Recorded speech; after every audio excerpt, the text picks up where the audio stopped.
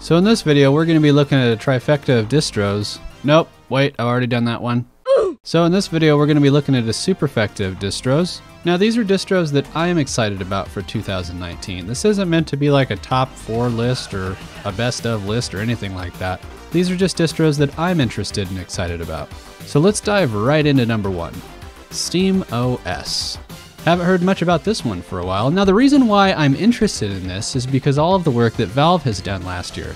Now admittedly, SteamOS hasn't really received a big update since August of last year, and at the time of this video, Steam Play is sort of supported in SteamOS. You have to make some config file change, or at least you used to. And the latest NVIDIA driver with SteamOS is version 3.8 something, so if you want to play Steam Play games that use Vulkan, it's going to be a little choppy. But despite all that, I'm hopeful that Valve is going to release some kind of update for SteamOS this year that updates all of the drivers and things, enables Steam Play by default, and whatever else they have planned to make the whole experience better. I think if SteamOS had Steam Play enabled and working out of the box when the Steam machines were released a couple years ago, it would have been way more successful. Next up is Solus, again. So last year I said Solus looked like it was going to have an ambitious year, and it did, for the wrong reasons. Ike, the founder of Solus, officially left the project, and this was a pretty big deal because not only was he the de facto leader, but he's also the primary developer on a lot of the internal tools. On the flip side of this bummer announcement, the Solus team released a blog on their website along with a podcast kind of explaining the whole situation, and then a month or two later they released another blog that kind of set the stage for 2019.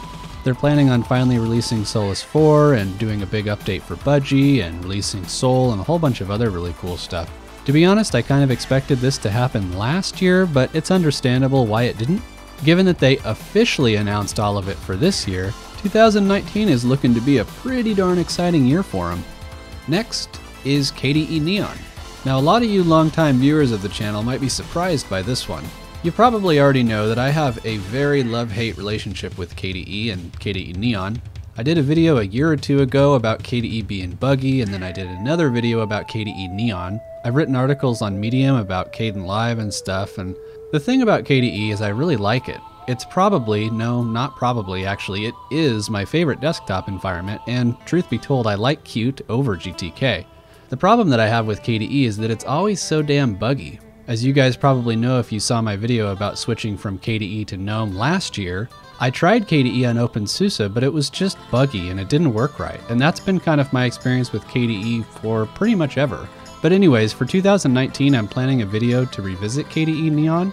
The KDE project in general is really cool because of the velocity that they maintain in developing, releasing features and things like that. The stability of everything is just incredible, and I think that that has a lot to do with KDE Neon. For example, with Kubuntu, there are a lot of applications that don't work. For example, Discover is practically useless on Kubuntu, but it works perfectly on KDE Neon. So either way, I'm really excited to see where KDE Neon goes this year.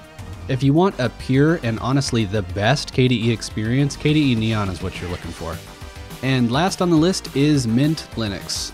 Now correct me if I'm wrong in the comments, but I don't believe that I have ever talked about Mint Linux on this channel, like even in live streams. To be honest, I've sort of always considered Mint to be kind of a clone or just an inferior spin of Ubuntu. I noticed a lot of Linux YouTubers were covering Mint 19.1, so I went ahead and gave it a try, and damn, I was impressed. Not only is the Cinnamon desktop really refined, polished, and customizable, but Mint actually provides a lot of really nice tools, especially for new users that are, well, new to Linux and I don't know how to do stuff, like tools to help you set up automated backups or automated updates or manage your PPAs and stuff. It's really, really cool stuff, and when I was testing it, I didn't run into a single bug or crash or anything. I was impressed. Now the problem I see with Mint and the project in general is their marketing sucks. Their website is horrendous. I'm sorry, I don't mean to offend anybody, but it's 2019. This website looks like it was developed in 2005. If a Windows user was browsing around looking for information on Linux and they heard about Mint Linux and they went to the site, I mean, come on. Honestly, I would say that Mint is probably the most underrated Linux distro out there, and I know that it's popular, like a lot of people use it, but not enough people talk about it. It's a solid distro and the developers should be proud about that and they should be talking about it. And that rounds up my top 4 Linux distros that I'm excited about. Now, I do have a few honorable mentions. I wrote an article on Medium for this video, so if you want to read more about my thoughts, you can hop over there. I've listed it in the comments below. But my runners-up are Elementary OS, because Juno came out last year, and they've been getting some coverage on Forbes lately. Ubuntu, because Canonical has been making patches back to GNOME, and there's been some animosity there. Fedora, because, well, IBM bought Red Hat, and Fedora is a Red Hat project, and I'm interested to see where that goes. And Manjaro, because Manjaro continues to be really popular, and they've announced some plans to release some new versions of their applications or whatever this year, so that should be fun. And yeah, I think that's going to wrap it up.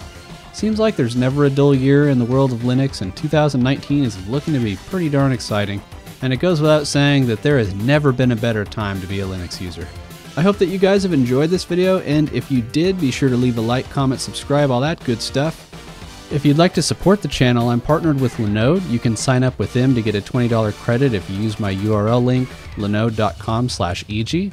I also have a Patreon you can check out. Either way, I appreciate all your support, and thanks for watching.